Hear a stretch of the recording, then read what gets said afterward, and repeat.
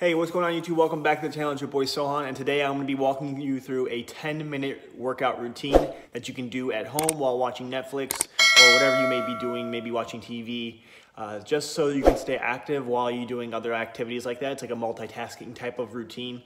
It's more so a HIIT type training, so you won't need any type of weights. It's all body weight, but the challenge is that you're going to be doing 30-second intervals of different exercises, one after another. There's 5 total exercises that you're going to be doing, and it'll end up being about 2 minutes and 30 seconds for a set. Then you're gonna rest for about 30 seconds or so and then hop into the next set. So you can do 3 sets, 2 minutes and 30 seconds each. It doesn't sound like it's very challenging, but when you get through the second set, the third set, you'll start to feel it. But yeah, we're gonna hop into it. I hope you guys enjoy it.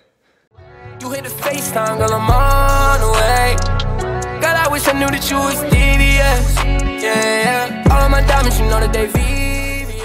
Okay guys, so for the routine, basically what it is you're gonna be doing jumping jacks for 30 seconds, you're gonna be doing high knees for 30 seconds, then you're gonna be moving into jumping lunges for 30 seconds, push-ups for 30 seconds, and then holding a plank for 30 seconds. And that will complete the 2 minute and 30 second kind of routine. You're gonna take a 30-second break, and then we're gonna hop into the next set. So we're gonna get started right now.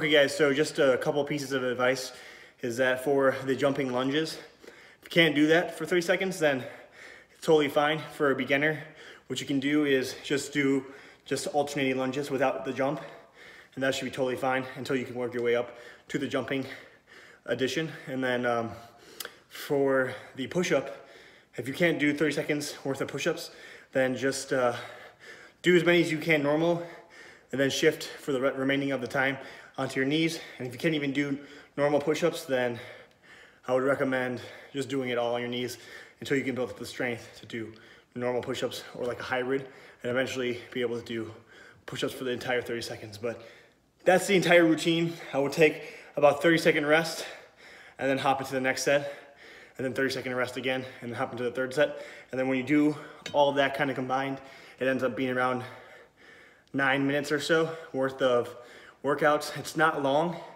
but it's definitely a good type of workout you can do at home multiple times a day if you want, maybe once in the morning, once at night, whatever you may be wanting to do.